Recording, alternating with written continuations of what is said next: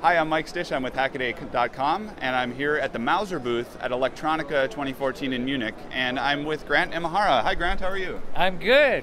So, most people are familiar with your recent career, but I looked into some of your past, and I was happy to find that your first job out of college was really interesting. What did you do? I was an electrical engineer. I worked at the THX division of Lucasfilm in consumer electronics. I would blow up loudspeakers, amplifiers, and surround sound controllers. So did you have much experience with this when you were getting your degree, or was it mostly learning on the job? Well, yeah, in my junior year, went and became Tom Holman's research assistant. And Tom Holman is the TH of THX. Oh, wow, that's fantastic. So I worked in the sound department at the cinema school, and Tom would give me papers to read. So I was familiar with that whole world. And I understand you've done a lot of robotics builds as well. Yes, both personal and professional. It's been, I think for me it's been a lifelong love affair with robots. And what's your favorite part of robot building? Bringing life to something that, it's really neat. You can create, you give the illusion of life to something that was inanimate before, and it's super fun. All right. Hey, I'd like to talk a little bit about your new partnership with Mouser. When did it start, and what's the scope of it? The funny thing is, a couple months ago, my agent came to me and said, look, Grant, we have an offer from an electronics distributor. I don't know if you heard of them. They're called Mouser. I'm like, of course I know Mouser. I've been a customer of Mouser's for over 20 years. Right. So when that partnership came up, I'm like, this is great. This is awesome. Because I'm an engineer. I speak the engineering language. And for this partnership, which is empowering innovation together, it's all about getting the tools into the hands of the design engineers. And my fan base is, now having been on TV for 10 years, it's young people who grew up watching the show who are now graduating as engineers. And so they're like, oh, I recognize Grant. I need parts. I need design tools and development boards. Oh, well, I'll order from Mouser. So it's a great partnership. It works good for both of us. Well, I really like to hear that. I think there are far too few people that look at electronics and say, I want to know how that works. Yes. And really, it's just getting their foot in the door. It doesn't take that much to learn about it.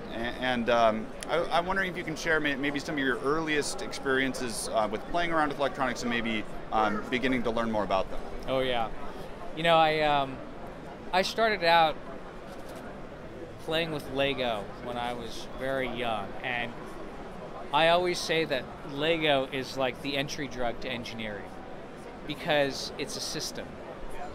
There are rules, but it's also modular. So you can take those rules, you can solve problems by configuring things in different ways, which is essentially what engineering is. And from there I progressed to taking the wheels off my Hot Wheels, so they were just hot, and then taking things apart. And then I got an electronics experimenter's kit. And the very first thing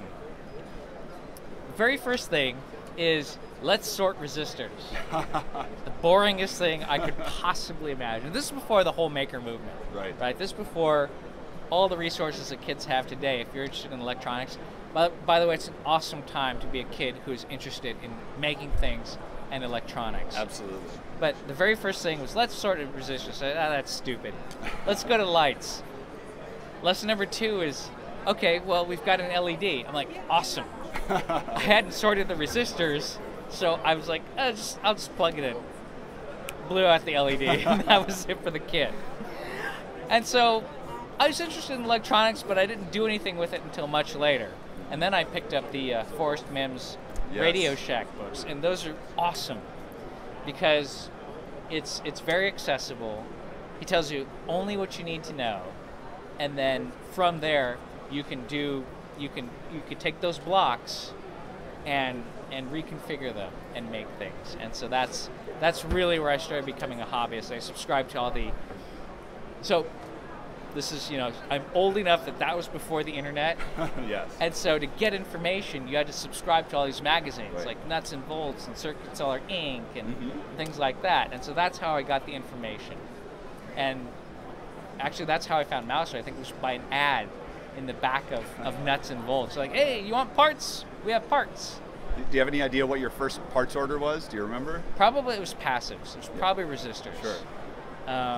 And the excitement of when that box arrived and you're able to actually start building something? Oh yeah. Oh yeah. It's it's always like Christmas. Yeah. You order something, and back in those days I had to order call them up with a credit card, and you would have the catalog. Right. First you had to get the catalog. Yep. Then you would have to call them up. So but it was great. It was really great experience as a buyer, as a user. But so if someone comes up to you and says, hey, I know you build a lot of robots, and I've flashed a few LEDs and I want to just try making something that moves, do you have any suggestions on where they should start? Oh yeah. Kids these days, they have the internet. You could type into a search engine. You could type into YouTube, how do I make an LED light? Right. And someone will explain it to you in very simple terms. I mean, that's the power of living in the future, of having information. Yeah. Is anything that you can think of that you want to learn about, you can get those resources now. Back in my day, it was harder, but nowadays it's so much better. And so my advice is whatever you're interested in, whatever you want to do, if you want to make a motor move, these days you can buy an Arduino. It's all open source. All the code is freely available online. You can get a motor shield. You can buy a motor. You can buy it all at Mouser. They'll send it to you in a box. You download your code from the internet and you've got a moving motor. It's that great. It's a brave new world. It's an awesome new world. Well, thank you so much for sharing with us today. It's great to hear your story, and we're so happy to hear you promoting people getting into electronics, people sharing their thoughts and ideas, maybe through open source or even just trying it out. And we look for great things from you with Mouser's innovation program. All right. Well, thanks a lot. Thank you.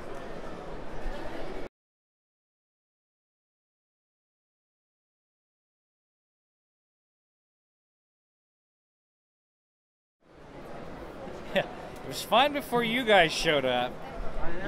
Fine before you Hackaday guys. That's right. You know the TV be gone? This is the wireless radio be gone. Yeah. It's a new thing you're testing out. I understand. It's